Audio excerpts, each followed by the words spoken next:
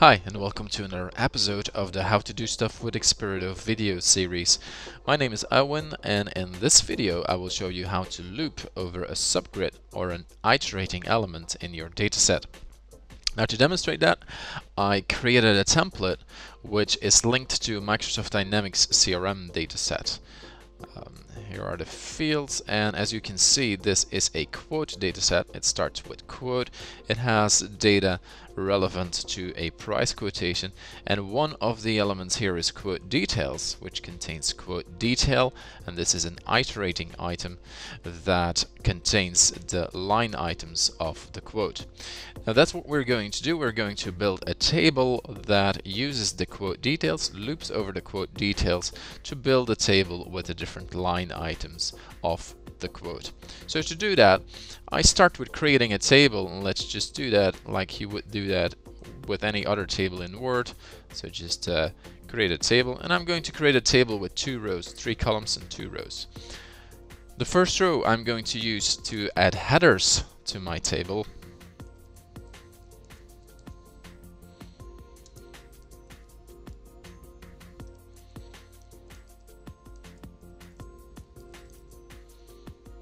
And in the second row, I'm going to map relevant fields.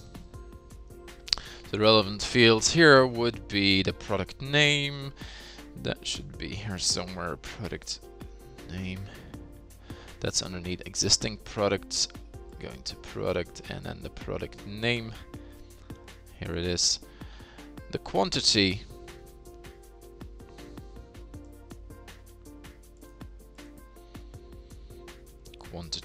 And there we are.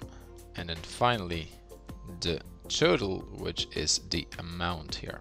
Okay, so just map that, and then to create that loop, what we need to do is select the area in the canvas here that we want to loop over, that we want to repeat. So that would be this table row. Now make sure that you have this extra item here at the back. So we select this table row, and then the only thing that we still need to do is click the item that we want to loop over, which is quote detail in this case, and then click the loop icon. So if I run that through a preview, we have created the loop. So there you are, we have now created a loop. So what we can do now at this point is work on the layout of the different items in that loop. So quantity, for instance, that's a quantity, that's a number. So we can, if we go to the mapping here, as you can see, this is the loop icon, and these are the different items in the loop. Okay, so we can format those items now. I double click quantity to open up the mapping dialog, and I will format that as a number, not using any decimal places. Okay, so there you are. And then the base amount, that's a currency. So let's let's indicate that this is a currency. English, US, okay, 2 decimal places is okay there. Let's use a 1000 separator. Use the dollar symbol in front, or we could also put it at the back, but let's keep it in front here and say okay to that. Run it through the preview again. And there you are, neatly formatted now. This is the loop that we wanted to create. Okay. Now you can also adjust the settings of your loop. To do that, you select the loop and go to the settings through this settings icon, or just double click the loop here in the mapping tab. And as you can see, you can choose to remove the last paragraph of each iteration. We don't need to do that here, but you could loop in reversed order. You can only iterate over the first whatever number of occurrences if you want to. You could loop over the last whatever number of occurrences, and you can also enable sorting, and you can sort on whatever field, like for instance the amount. And let's sort these from the most expensive product to the least expensive product, and indicate that this is a number, and so do it in a descending way. Okay, case order, we don't need that here. That's typically something that you would do for text, where you take the case into account or not. Say okay to that. If we run that again through a preview, then we see that our loop is now ordered going from the most expensive product to the least expensive product. So that's it really. It's a very easy way to loop over items. Now, as this is a word table, you can apply all the typical word styling to that table. So the table tools for design and layout that are available here can be applied to your table. So if you want to do it this way with the banded rows or with the banded columns, you can do that. Okay, so let's get rid maybe of this bold. Control B this out. Okay, and run it again through a preview, going through XperiDo, and then hit preview again. You can see that you now have the banded rows. Now for quotes, what you would typically like to do is add some extra table rows here.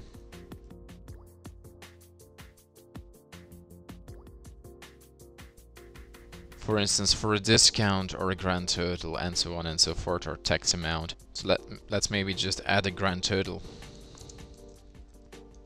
And we have a field in CRM that contains that value. Let's have a look.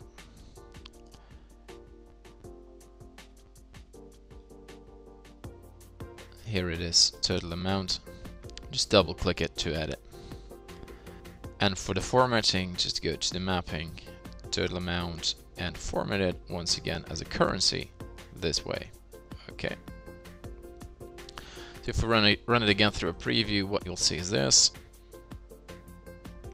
You get your table with the grand total at the bottom. And obviously you can format that in bold or whatever. Okay. So we did a table now, but you don't have to add this at the table. You can have a loop over whatever, like for instance a numbered list or a bullet list. To demonstrate that, I will add a numbered list here with all the product names that are in this quote. So go to the data source and map my product name. So underneath the existing products, add the product name. There it is. Now let's put this in a bullet list. Go to home, or sorry, a numbered list. The only thing we need to do now is add the loop to it. So let's go to the repeating item in the dataset and hit the loop icon. And once again, we can apply sorting if we want to. So maybe in this case, we'll sort them alphabetically by product name.